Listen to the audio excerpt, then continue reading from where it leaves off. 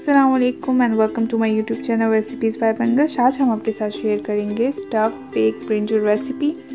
चलिए बढ़ते हैं अपनी रेसिपी की तरफ। हमने लिया है बैंगन 2 अदद, इसे हम दरमियान में कट कर देंगे।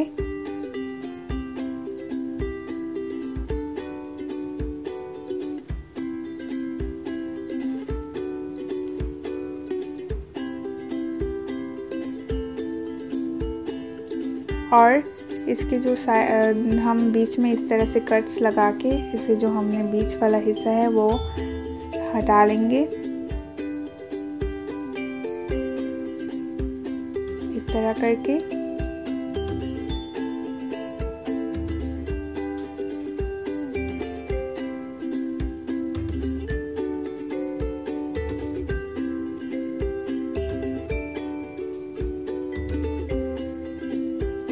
ये देखिए, ये अच्छी तरह से हमने चारों बैंगन से बीच वाला हिस्सा हटा दिया है। और जो ये बीच वाला हिस्सा है इसे का जो सही हिस्सा है वो हम अलग कर देंगे और ख़राब हिस्सा अलग कर देंगे और इसे छोटे छोटे क्यूब्स में कट कर देंगे इस तरह से।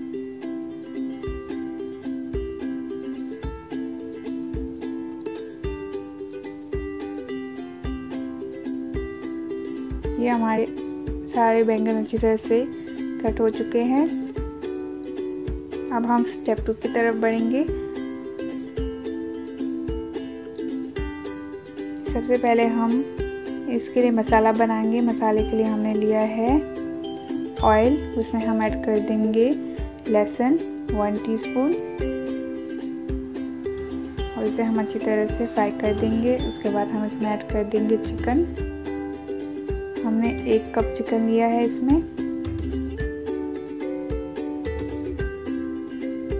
और इसे अच्छी तरह से फ्राई कर देंगे लो मीडियम हीट पे।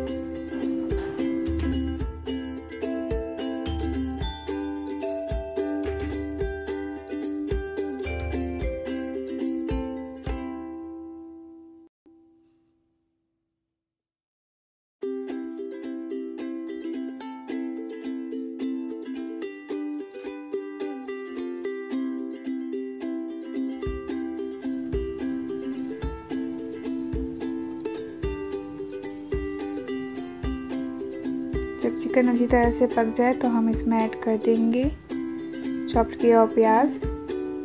हमने 1 मीडियम साइज चॉप्ड किया हुआ प्याज लिया है, उसमें हम अच्छी तरह से इसे पका लेंगे। उसके बाद हम इसमें ऐड कर देंगे चॉप्ड किया हुआ टमाटर 1 मीडियम साइज और इसे अच्छी तरह से सौते कर देंगे। ज़्यादा नहीं पकाना क्योंकि बेक करते वक्त भी ये पक जाएगा, तो इसे ज़्यादा ओवर कुक नहीं करना।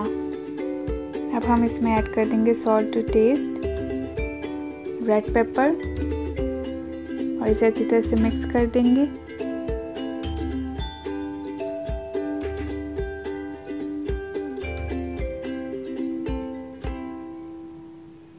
अब हम इसमें वो कट किए हुए बैंगन ऐड कर देंगे जो हमने कट किए थे और इसे लो मीडियम हीट पे अच्छी तरह से पका लेंगे।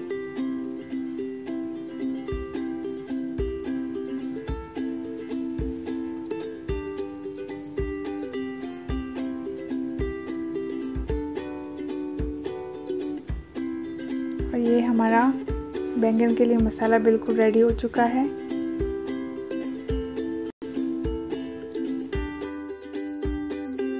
अब हमने जो कट किए हुए बैंगन लिए थे उसमें हम ये मसाला स्टफ कर देंगे।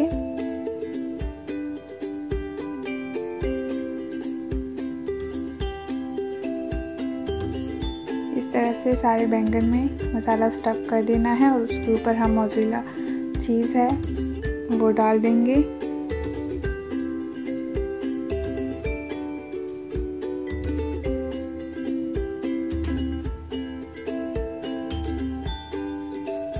और इसे बेक कर देंगे 180 सेंटीग्रेड पे तकरीबन 25 मिनट के लिए।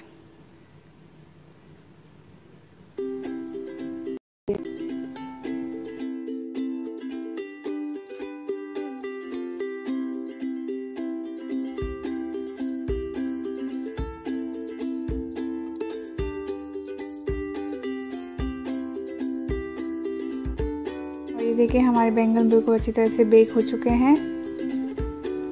अब हम इसे सर्विंग प्लेट में निकाल देंगे।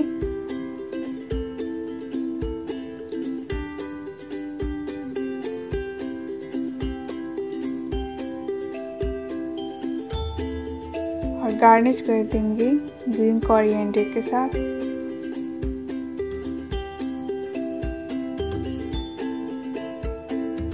और ये हमारी रेसिपी बिल्कुल रेडी है। उम्मीद है आपको हमारी रेसिपी पसंद आई होगी। देखने का बहुत बहुत शुक्रिया। अगर अभी तक आपने हमारा यूट्यूब चैनल सब्सक्राइब नहीं किया तो काइंडली सब्सक्राइब कर दीजिए और अपना ख्याल रखिए और दुआ में याद रखिए। अल्लाह पामान।